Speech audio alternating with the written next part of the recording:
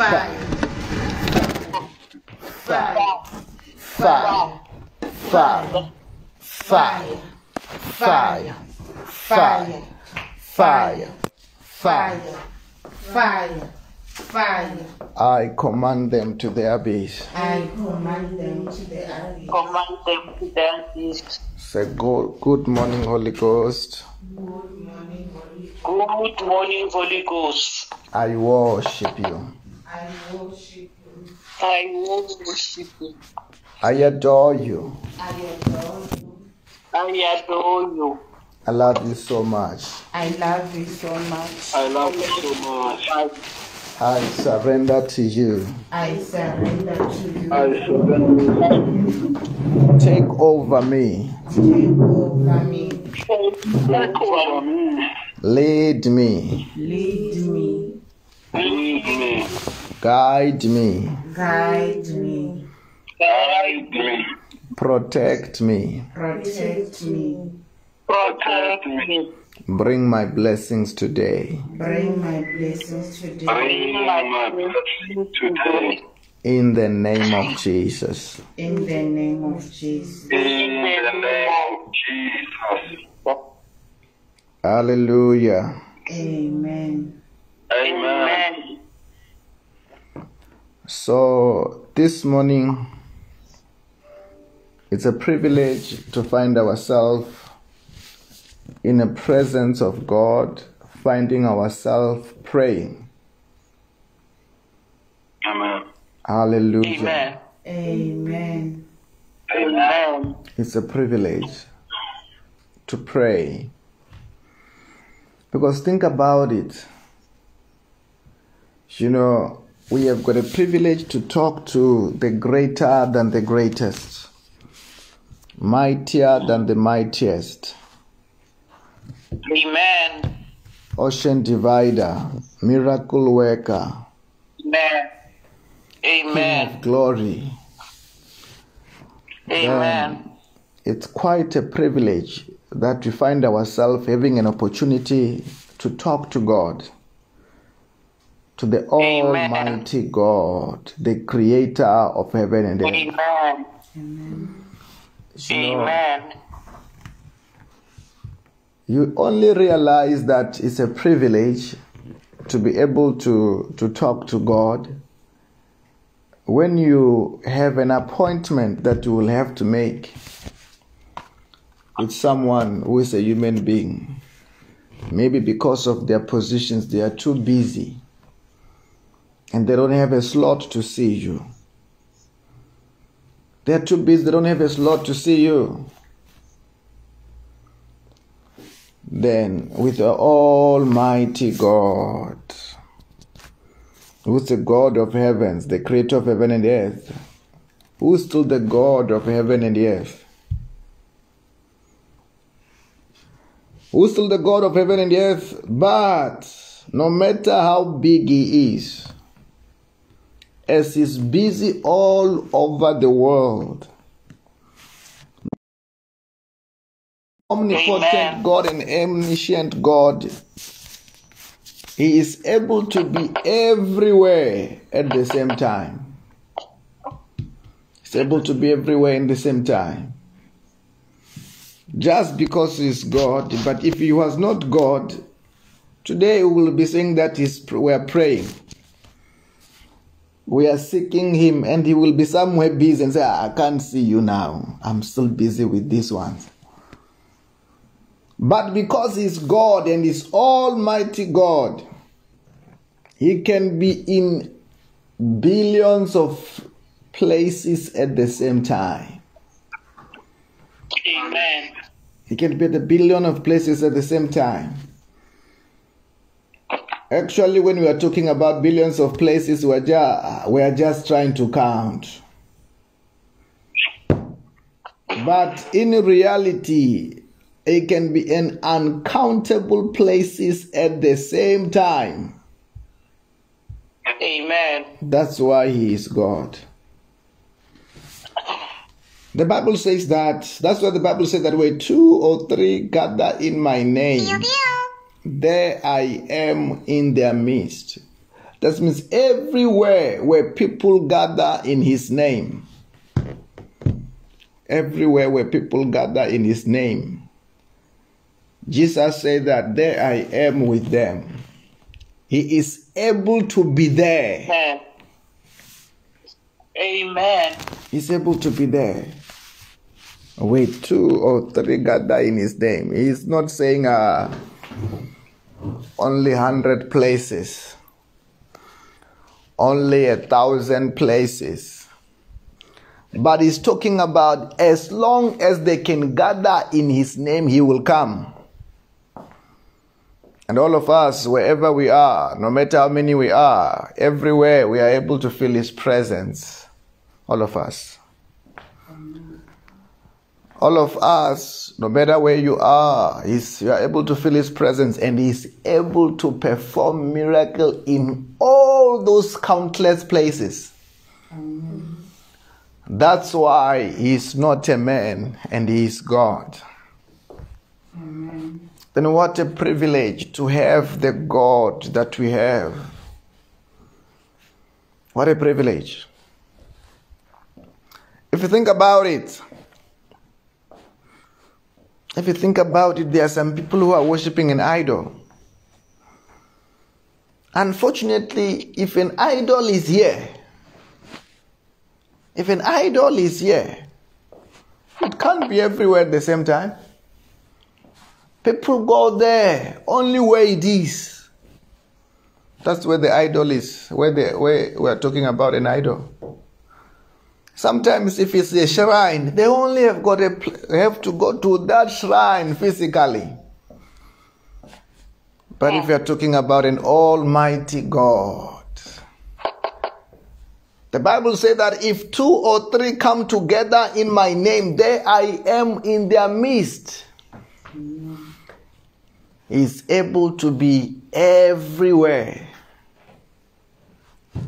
Where he is needed. Not only where 2 or 3 come together in his name. Everywhere where he is needed. Amen. Even at the place where he is not needed. Amen. Because he is God. Amen. Hallelujah. Amen. Amen. Amen. What a privilege we have to have the God like we have. To be able to talk to God whenever we want to. To be able to meet him whenever we have to. Sometimes you are meeting with God without even booking an appointment. But you are able to meet with him. What a privilege. That's why we say, God, you are awesome. You are wonderful. You are glorious. Amen. There is no one like you. Amen. We thank him for who he is. It's marvelous. We thank him for what he is. The Bible says that in heaven. The Bible says that in heaven there are 24 elders who are worshipping there with the vision of John at the book of Revelation. And these angels are going like, you are holy. Angels are going like, you are holy. Also the 24 elders are worshipping him. The similar thing with the vision that Isaiah had. Isaiah says, he saw this angel, the seraphims. Also they were saying that he is holy. They look at him, he blows their mind because he's so awesome. He's so glorious. He's so wonderful. He's more than enough. Amen. What a privilege just to be able to worship him. Just to be able to fellowship with him. What a privilege. David says that I'd rather be a doorkeeper in the house of my God than to spend 1,000 elsewhere.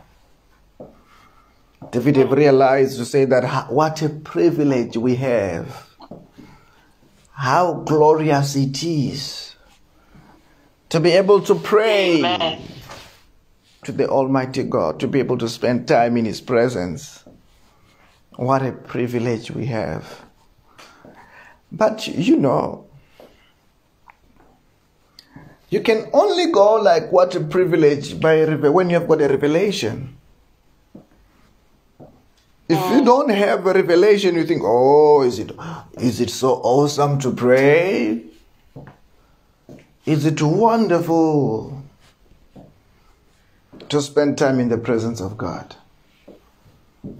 And actually some, they don't even understand. Why do you spend hours talking alone?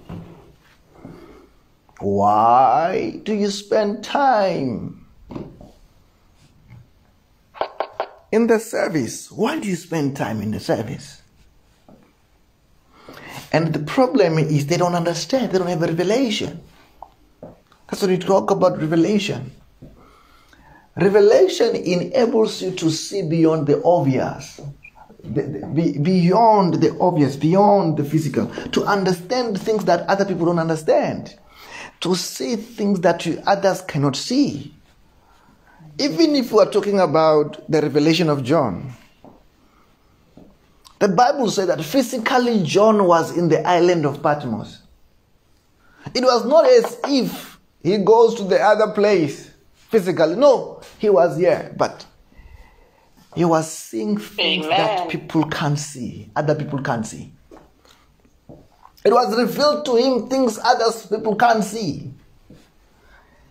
It's a similar thing when I'm talking about the Lord Jesus Christ. When you begin to realize who He is. It's when you realize beyond the obvious, beyond the physical, and you begin to see Him as a Lord and your Savior. The Bible talks about one day, Jesus Christ asked His disciples. As He asked His disciples, He said that, who do people say I am? Who do people say I am? The Bible says that some say that you are Jeremiah. Others says that you are one of the prophets. Others say that you are Elijah.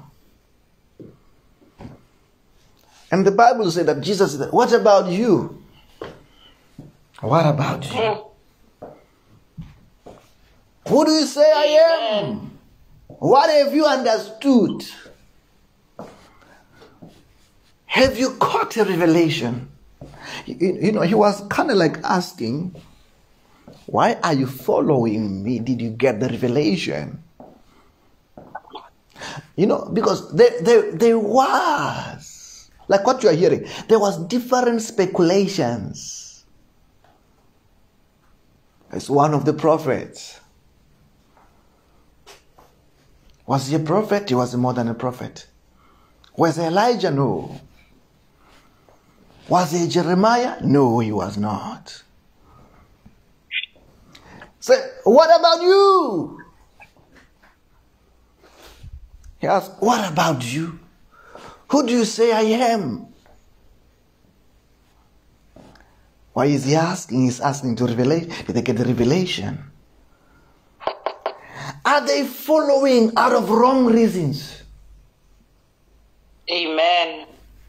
Are they following out of wrong reasons? Because if they are following out of wrong reasons, you will see when the revelation begin to be tough, they will run away. Amen. Then the Bible says that out of those disciples who were there, Peter said that you are Christ, you are the Son of the living God. Simon, in verse number 16 of Matthew chapter 6, Simon Peter answered, you are the Messiah, the Son of the living God. Oh, Jesus said that, oh, Simon, son of Jonah, this was not revealed to you by flesh and blood. This was revealed to you by my Father in heaven. Amen. Simon of Jonah, this is a revelation. And you know, it did not mean that others did not have a revelation. They had other revelations which were not true. But now for him to get this revelation, so now this was not revealed to you by flesh and blood. This was revealed to you by my Father in heaven. This is a revelation. That's what he said. This is a revelation. A mere man cannot grab this. Mere men, they will say that, oh, he's faking it, he's faking it. Those are Pharisees. No, he's not, he's a blasphemer. He's a blasphemer. Mere men were like, we have to arrest him. No, he can't continue like this. This blasphemer. This fake prophet. Mere man. No, he's a fake prophet. That was the mere man. But Jesus said that, Simon, son of Jonah, this was not revealed to you by flesh and blood, but because this was revealed to you by my Father in heaven. It was a revelation. Because it was a revelation. Because imagine if you stay in Bethlehem or you stay in Nazareth, you will be knowing him as the son of Mary.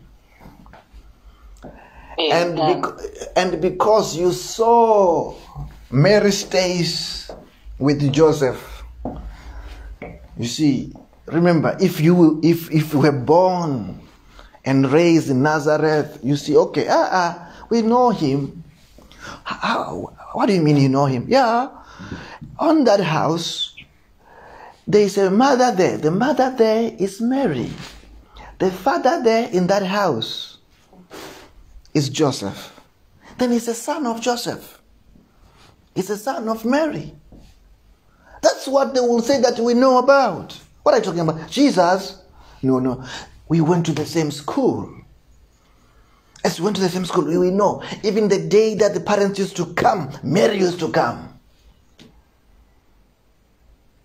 Joseph used to come. Yes, he's the son of Joseph and Mary.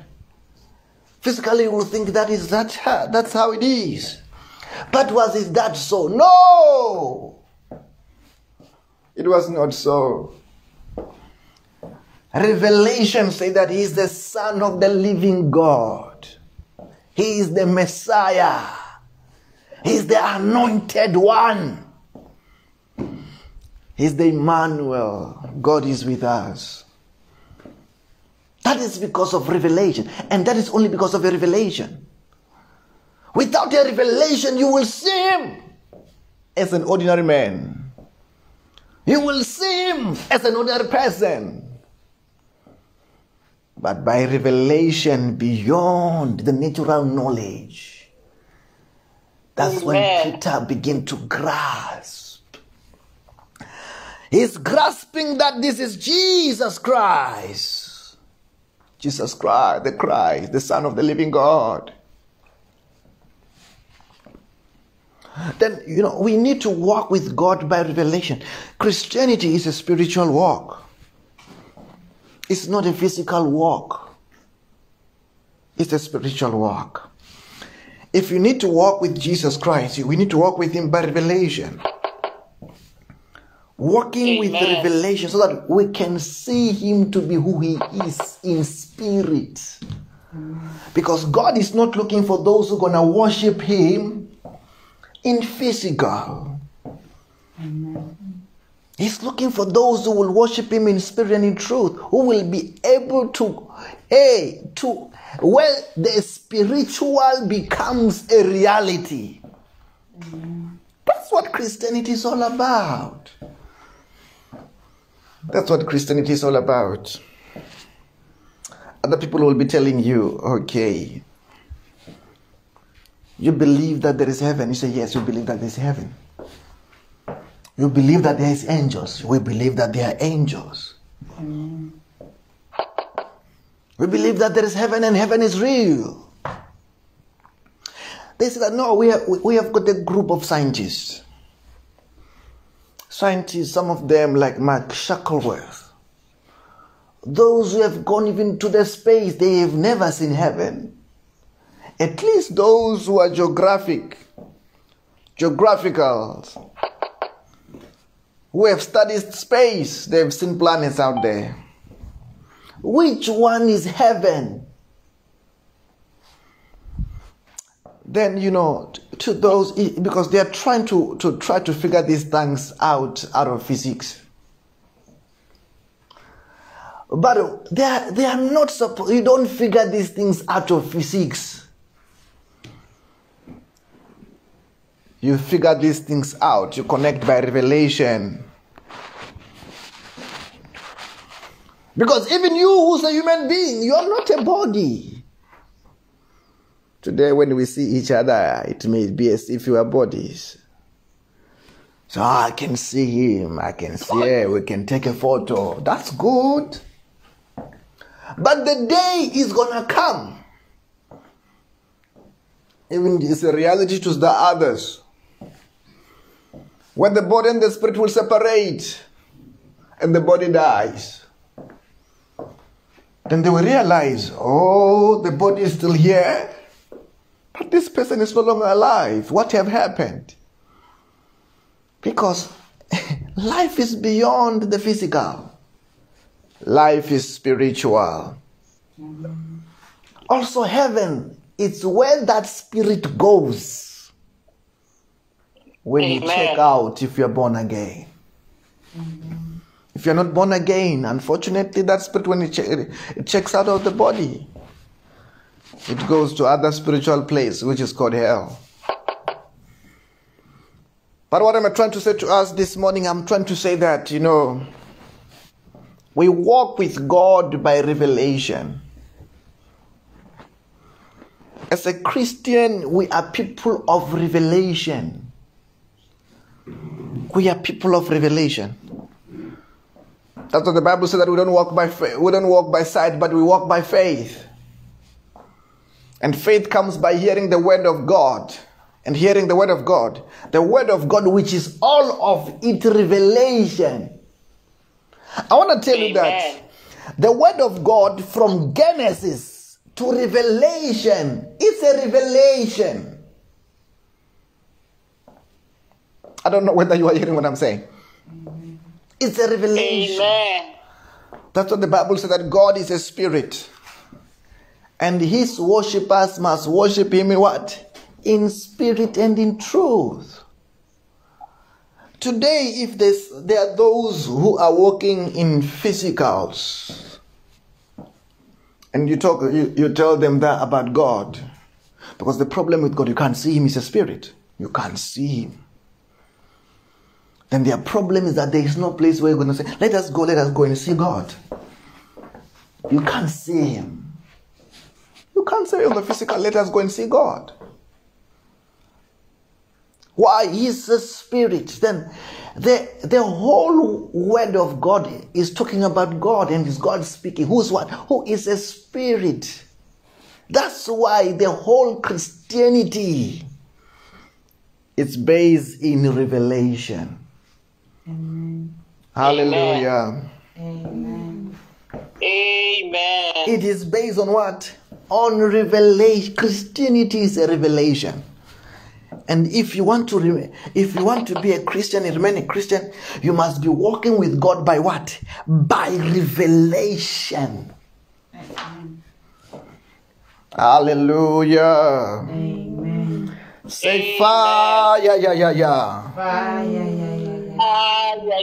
Yeah. I love the word of God. I love the word of God. I'm enjoying the word of God. I'm enjoying the word of God. I am enjoying the word of God. When you say that you are a Christian, it means that you must be saying that I've grasped the revelation. And I'm gonna walk by what? By revelation. Amen. Hallelujah. Amen. And that revelation becomes a reality. It must become a reality. Amen. and it must be reality in your life. Amen. For example, this morning I went to clinic. I was preaching there. As I was preaching there at the clinic. Okay, I'm talking about prayer. Some others were listening. I remember there was this other lady. She was supposed to go, and she said that, oh, the pastor is here. Let us sit down. Take him to another friend. Let us sit down. I want to listen to him. But she was supposed to go. So let us listen. Otherwise, I think I'm going. I don't know whether the other one came or what. But she sat down herself. She sat down there. I'm preaching. On the other side, this other lady, I'm seeing the way she's looking at me, she's kind of like doubting. Okay, I'm preaching. When she's kind of like doubting, we do a salvation prayer. Others most of them are following. This one just closed her eyes. He's not confessing. These young preachers. The other one on the other side, I see she's not confessing. But most of the people who are there, they are receiving Jesus Christ as their Lord and their Savior. Amen. Comes the time of prayer to pray for God to bless us. Then there was a lady who held her back because of pain. This other young one, I don't know how she came here. I saw her sitting on the other side. But now, after prayer, the one who was holding the pain, the pain have disappeared. So, this thing is real now. I see now, even the one who was doubting, just wake up now. Oh, this revelation is like it's true. This revelation is like it's real.